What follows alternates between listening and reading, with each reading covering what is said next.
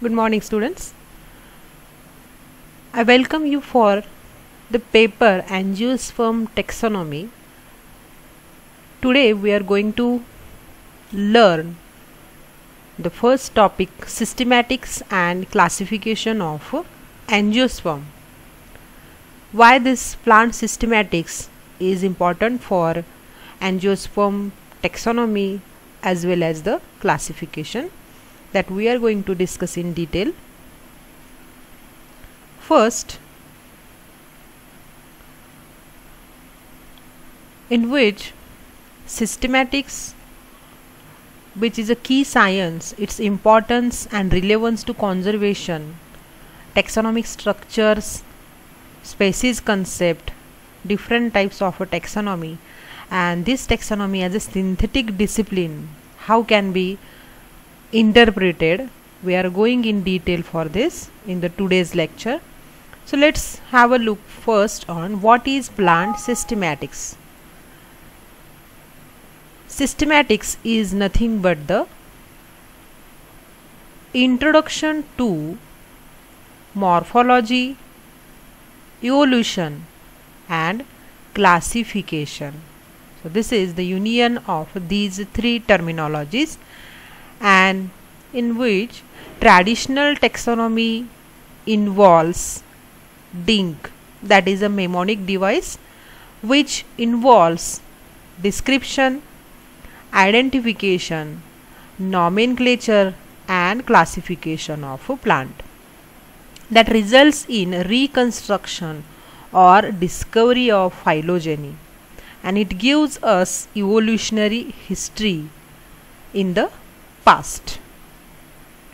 This can be studied by, firstly, through the description we can acquire the knowledge, through the identification we can analyze the data, and nomenclature and classification helps to synthesize the information about the plant. Now let's go this chart or tree diagram, in which this taxonomy is a union of mnemonic device, that is DINC, description, nomenclature, identification and classification. In description, what we have to do when we will get any material or any plant part, any twig, we have to assign the features or any type of a character to that plant. So these features are nothing but the character. This type of a enlisting of a character is nothing but the description, which includes any vegetative character or any reproductive character. For example, we can use petal color, petal shape, its habit, its height. Okay, so this type of parameters we can use for the description of that plant. Next to this is the identification. This is process of association of unknown taxon with the known one. Identification also recognize the unknown taxon which is new to science, and it involves formal description and naming.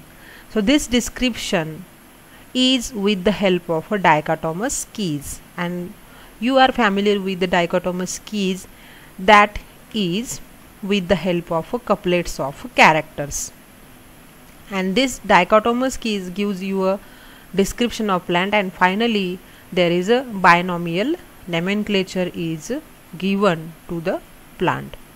So this is just outline for the dichotomous key, in which the example is given, that is Garcinia, commonly called as a kokum. Commonly it is observed in Konkan region.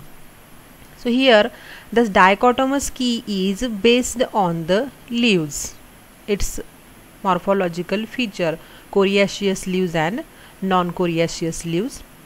Afterwards, this coriaceous leaves again with couplets couplets means 2 characters again considered for its further classification or further species level identification. So leaves with densely arranged veins again classified into the couplets of characters, petioles, color, and that gives rise to the Garcinia echinocarpa and Garcinia harmony. Like that, leaves which are loosely arranged, densely arranged and loosely arranged, these are the 2 couplets. Further these couplets are classified into the petiole and here the leaves. Same is applied for the non-coriaceous leaves, where again the leaves with intermarginal vein and strong marginal vein. So dichotomous, di means 2. At a time 2 characters are used. Again these 2 characters are classified into the remaining 2 formats. Third important step for the taxonomical identification is nomenclature.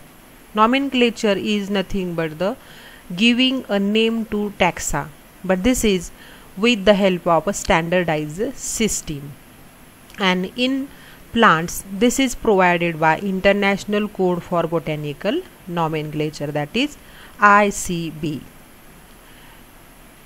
This standardized system gives only one scientific name to one plant, and the credit goes for this binomial nomenclature goes to Carl Linnaeus. For binomial nomenclature, genus is capitalized and species epithet which is not capitalized, but whenever it is in printed form it should be italic, and when it is in written form it should be underlined. Then the next and the last step for the systematic study is the classification of this plant. So arrangement of a taxa in same type of order is nothing but the classification, and this gives a relationship between the entities or between the plants. For that there is use of categories, and that categories are the ranks. These ranks are arranged again hierarchically right from family, then genus, species, and so on. So each rank is inclusive of all other ranks beneath it, and this classification system are mainly of 2 types, that is the phonetic and phylogenetic system. I will go for the what is phonetic and what is phylogenetic system. Suppose we are with any type of drawer, and in which we have kept all the materials which we required, but when we go for any hardware or any shop, the shopkeeper keeps all the things, keeps the similar things in a specific box and another similar thing in the similar box. So here the same criteria used for the phonetic classification system, which uses the overall similarities between and among the taxa. But in phylogenetic system this may or may not be similar. This is only for efficacy of a organization. As I told you, the information of a shopkeeper who keeps all the similar things in a specific drawer. So this is only for efficacy, so that he can give specific material easily to us. But phylogenetic system gives us evolutionary history, and the diagrammatic representation of phonetic classification system gives rise to the phonogram, whereas the phylogenetic system diagrammatic representation results in cladogram or the cladistics. So nowadays in phonetic system only morphological characters were considered, but in phylogenetic system we are nowadays going in detail for it up to its molecular level. These are the some references for this study.